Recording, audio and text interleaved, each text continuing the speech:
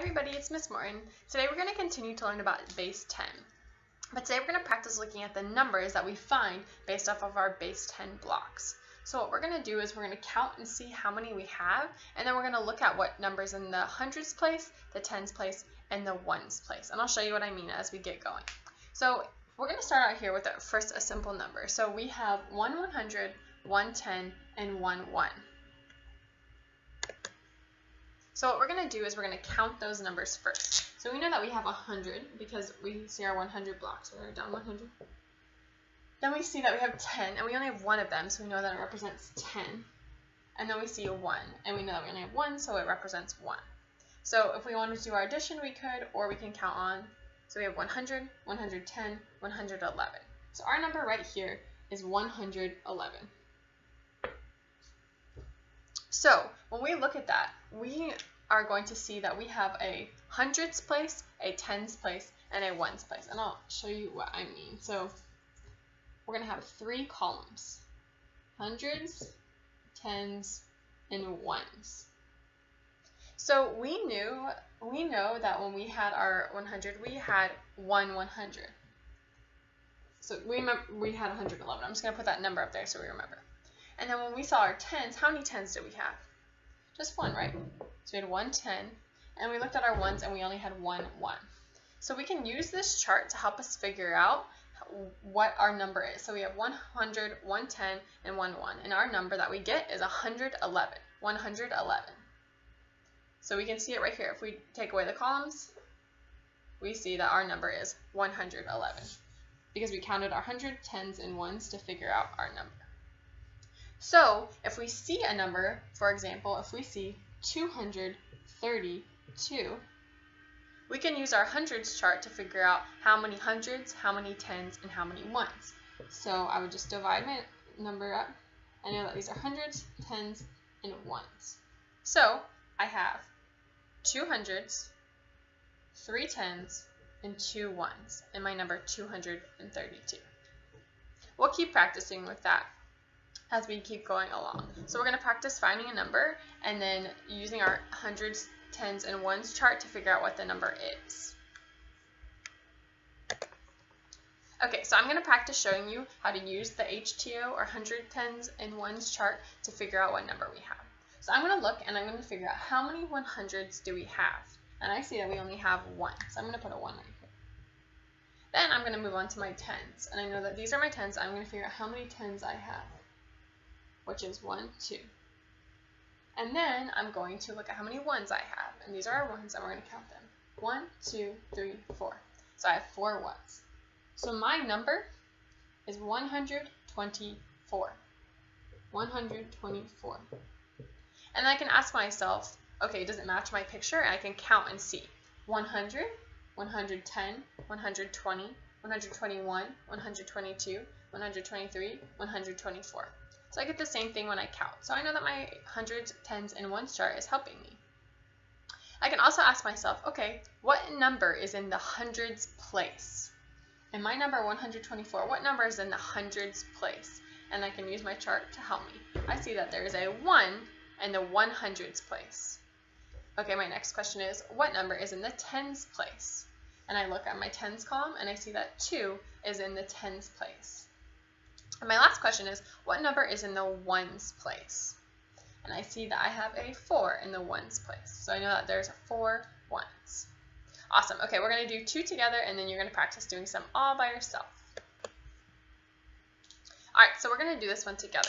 So we're going to start with our hundreds, tens, and ones chart, and we're going to figure out how many of each we have.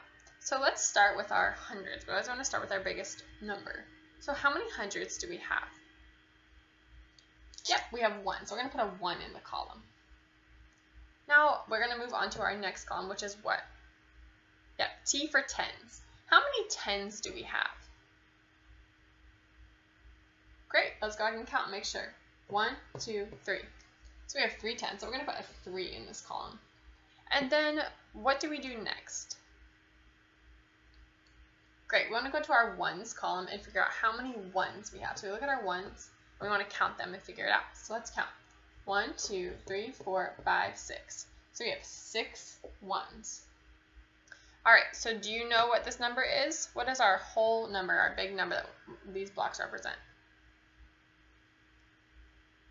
Yeah, it's 136. 136. Okay, so I'm going to ask you a question and I want you to answer it out loud. What number is in the hundreds place of 136? Very good. It's 1. Because we see a 1 in our hundreds place. All right, and my next question is, what number do you see in the tens place? What number is in the tens place of our number? Great job. We know that this is our tens place, so a 3 is in our tens place. And my last question for you is, what number is in the ones place of 136? Awesome. It's a 6, right? So 6 is in our ones place. And we know that we have 100, and we counted our tens, 10, 20, 30. And then we counted our ones, and it's 6. So this represents, the 1 represents the 100, the 3 represents the 30, and the 6 represents the 6. So that's where we get our numbers from. And we can use our hundreds, tens, and ones chart also to help us. All right.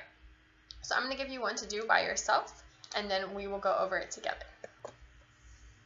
Okay, so here's one for you to solve by yourself.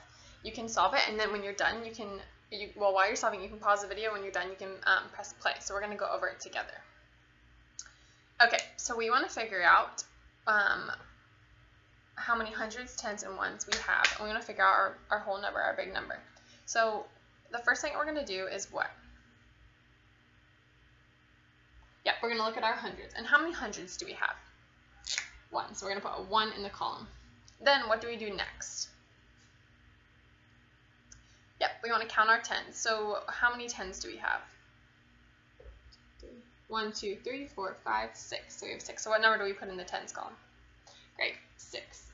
And then we have our ones. So we need to count our ones. How many ones do we have? 4. Very good. So we have a 4. So what is our number? What is our number that these represent? Yeah, it's 164. Because we had 100.